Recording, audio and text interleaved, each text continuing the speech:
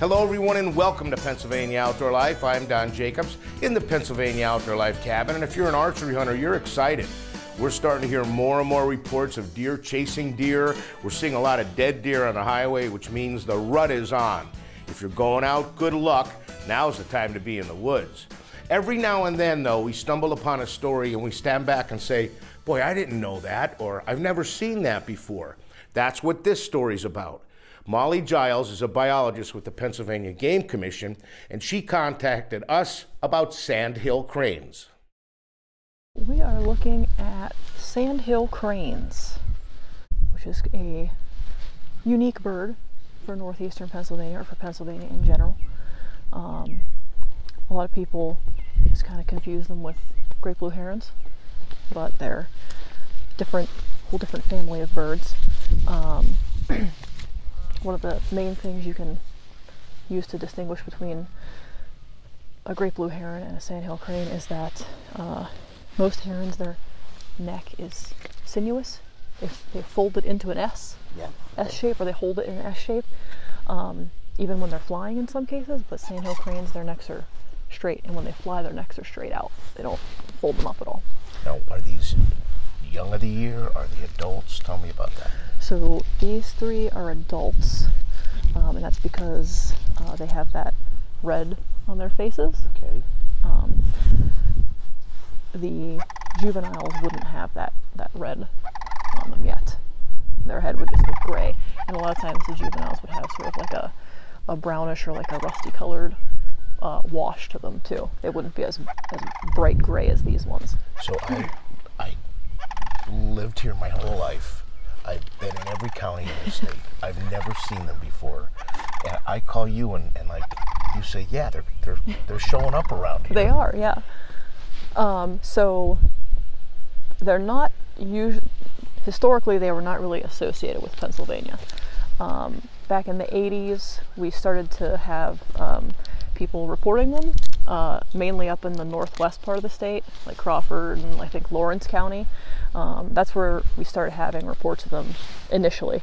And then in, I think about 1993, they had the first confirmed nesting attempt of them. That was again up in the northwest part of the state. But since the 80s and early 90s, we've had them sort of spreading out across the state and showing up in higher numbers. Now, not all of those are breeding here. A lot of them are just staging here for migration. It's going to take a while for Canada to thaw out, so and those northern breeding grounds, so they all have to stage or stop somewhere until the weather up north is better.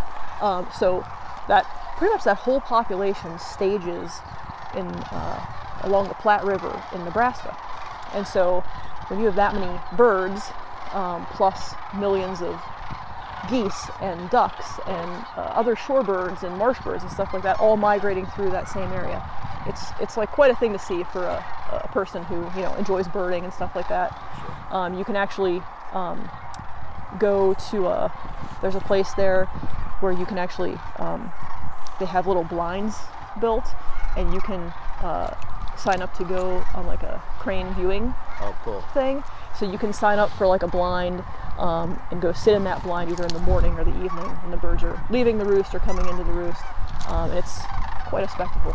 Those birds stage there. These birds are here. Where do you expect them to go when winter really sets in here in Pennsylvania? So most of these eastern population birds are going to go somewhere, like I talked about, Florida, okay, Georgia, down southern east coast, or we do have those birds now kind of hanging out in areas of Kentucky and Tennessee and stuff like that. So it's going to depend kind of on the winter they experience, I guess, how far south they go, and that with climate change, that may be the reason why we're seeing them wintering in different areas. We're seeing all kinds of birds doing that with climate change. So, but the majority of the birds from that eastern population are going to go somewhere in like the southeastern U.S. The pair that people have been seeing in this area, as well as some pairs in other counties in the area, could likely be the same pair every year.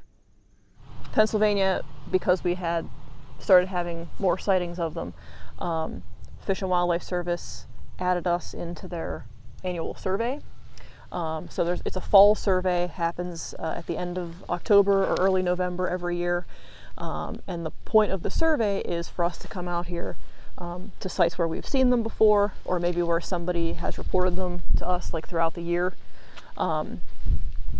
So we can go to those sites and use that information to get a count of what the numbers might be, and also like what that distribution is in the state. So, where are they spreading out to from those original sightings in the northwest part of the state. So we have, mainly we see them now in the northwest still, here in the northeast, and in the southeast as well. So like I think Lancaster County is one of the popular ones, but every year we kind of see them in more and more counties. In 2019 we had our first count for the fall survey that went over 200 birds. Wow. So we're above 200 birds now that are reported in the state every year. And I believe last year we set the record for number of counties surveyed in the state. So that was pretty cool. And there's a large number of counties that we survey in northeastern Pennsylvania. We do Bradford, Sullivan, like Columbia, Montour, Northumberland, Lackawanna, Pike, and Wayne. Wow. I think. So. Much of my viewing area, actually. Yep, yeah. it is. Yeah. So by the time this airs, the survey is going to be over. But people want more information about the Sandhill crane and maybe the survey next year to help you out. Where can they find that? So it's all on our website. If you just go on our website and in the search bar type in Sandhill crane, it should come up. Because this is actually a public survey.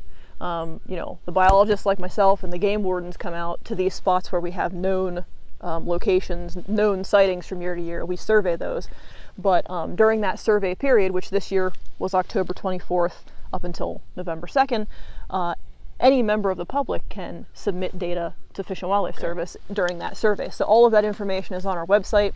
There's a page on there that will show you how to positively identify cranes versus some other herons and things like that, and how to identify the adults versus the juvenile birds. So it'll walk you through that whole process. So if you have ones that you're maybe seeing on your property or close by and you want to kind of add those into the survey, you can go on the website and do it.